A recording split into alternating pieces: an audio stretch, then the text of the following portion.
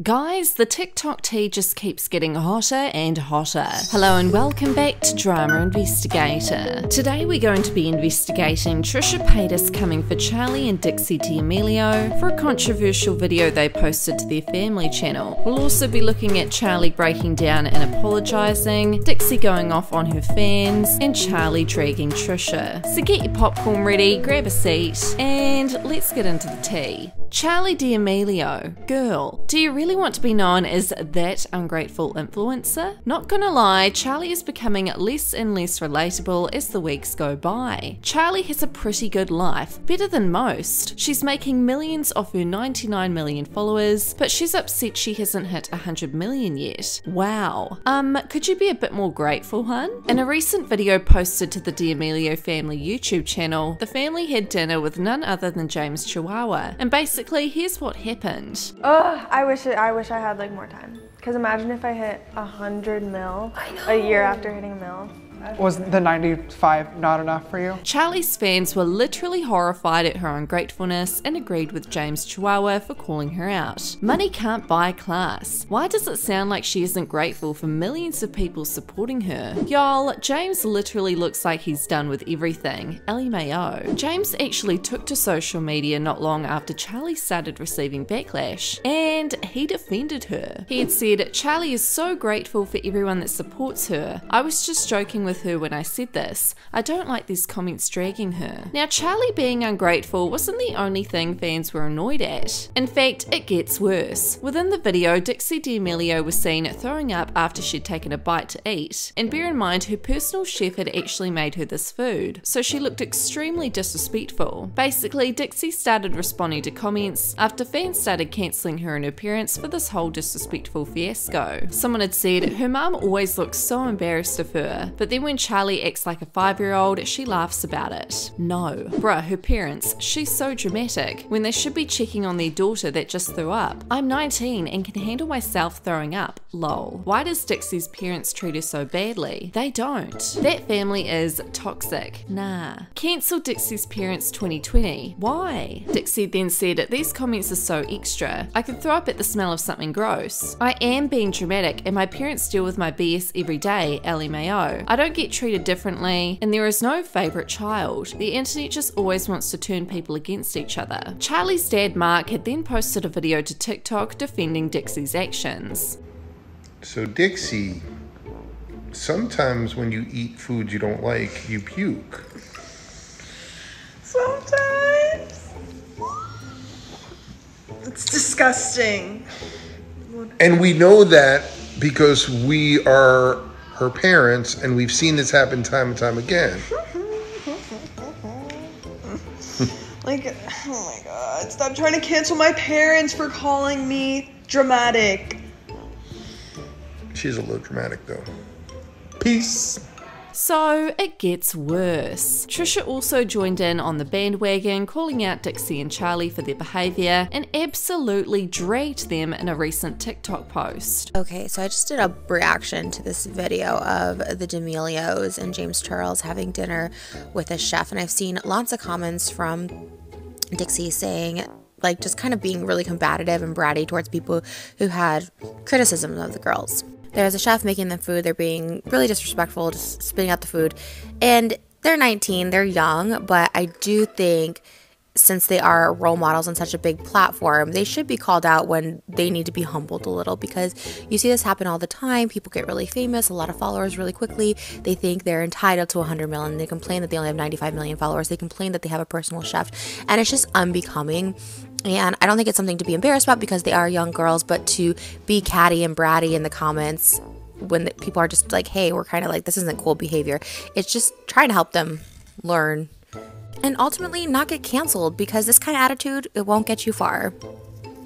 Period. Dixie had then responded to Trisha's video by apologising to her personal chef. "Sorry, Chef Aaron May. I don't like snails, but I love you. See you next week for the next episode of Dinner with the D'Amelios. Chef Aaron May is a close family friend and we love him and everything he does. I am so grateful of everything I am given and every opportunity I have. He was standing behind the camera telling me to eat a snail, knowing that I would have a reaction. In no way would I ever want to come off as disrespectful because it was all jokes. I have a sarcastic sense sense of humour that I've showed over my time of putting myself on the internet, but I have all love for every single person I work with and would never disrespect anyone. So, when Charli started losing followers, and I mean millions of followers, she took to her live stream and started crying and apologised, and then she also came for Trisha Paytas. I draw the line, and honestly, like seeing how people reacted to this, like, I don't even know if I want to do this anymore. Like, this is messed up stuff that people are saying. Like, people telling me to hang myself, people just like blatantly disrespecting the fact that I'm still a human being is not okay at all. And people making fun of the fact that it's just,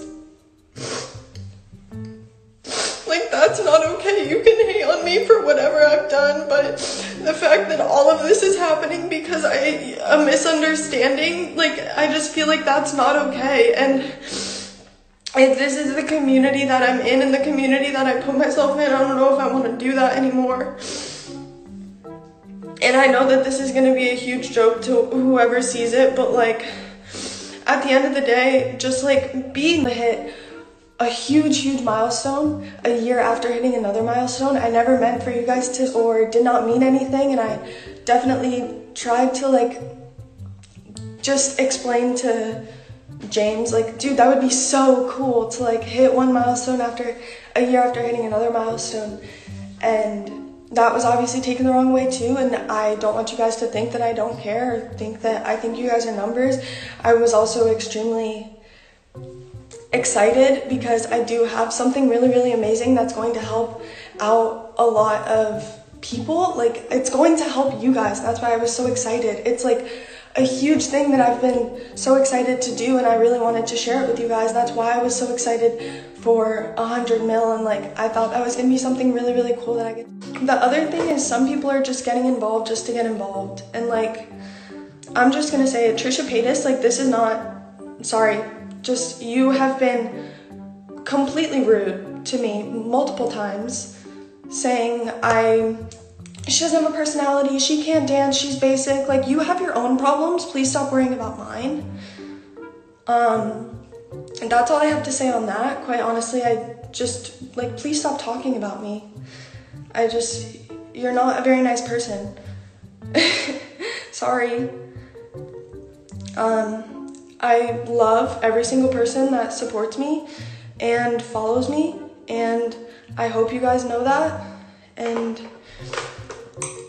I don't know, I'll see you guys soon. Trisha has since responded to Charli, and we literally never hear Trisha apologise for anything ever, so this is big. But before she apologised, she of course blamed James Charles for his influence on Charli. So Charli called me out on her live. Now Charli is a minor, so I'm going to try and just handle this with literal kid gloves because she is a child, and I understand that. It's concerning how her parents raised her and that she's hanging out with James Charles because now she has adopted James Charles' mentality of the keep my name out of your mouth. She told me to stop talking about her and that she's been rude that I've been rude when she's literally the most followed person on social media. That's what she signed up for. And I haven't been rude. I've given constructive criticism as far as this situation goes because I really do feel for her, and I do think it is her parents' poor raising that gave them the manners that they have. And she lumped me in a category of people telling her to kill herself, which I've never encouraged, nor have I encouraged hate or anything. I was always saying stuff with constructive criticism. She specifically goes on to say, Trisha Paytas, you have your own problems. Stop worrying about mine. As if to say I'm the crazy one on the internet. I'm the mess. Nobody likes me, blah, blah, blah. And that's totally fine. And I'm not worried about you. I'm commentating on poor behavior because that's the only way you're going to be able to grow and change. And it looks like you have remorse. It looks like you're upset and crying, and I am completely sorry if people are telling you to kill yourself. That's so wrong on so many levels, but you can't go James Charles and say keep my name out of your mouth when your whole career and livelihood is based on social media people talking about you and watching what you do. It's you call me out, but why don't we call out people that are actually being harmful and detrimental to your growth? James Charles, your parents, everyone's saying that your behavior is okay. People are just getting involved just to get involved. And like, I'm just gonna say it, Trisha Paytas. And again, I know she's a minor, but it's the people around her feeding this. It's not getting involved just to get involved. You're number one trending on Twitter right now. The Today Show is publishing articles. Like, it's so clear she's specifically calling me out because of the people in her life, specifically James Charles, which, why are you hanging out with a minor? It was weird when Tati did it to you, and look how that turned out, and now you're hanging out with an actual, like, child. It's concerning, but all of this screams him, because he also told me to keep my name out of his mouth, when that's how you guys are making money. That's how you guys are millionaires at such a young age and owning houses, because it's the internet. What? Supports me and follows me, and I hope you guys know that. And baby girl, in the same breath you asked me not to talk about you and I don't know you. You can't just say I'm not a nice person, because, sweetheart, you don't know me.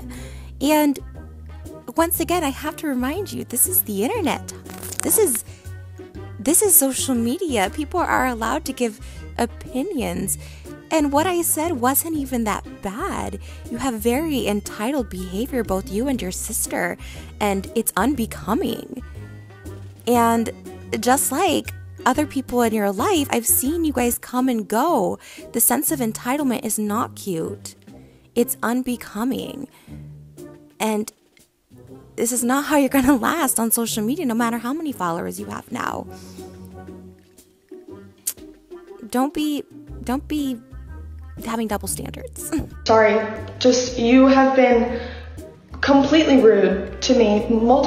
Being held accountable for your actions online, for behavior that I think is not acceptable, isn't rude.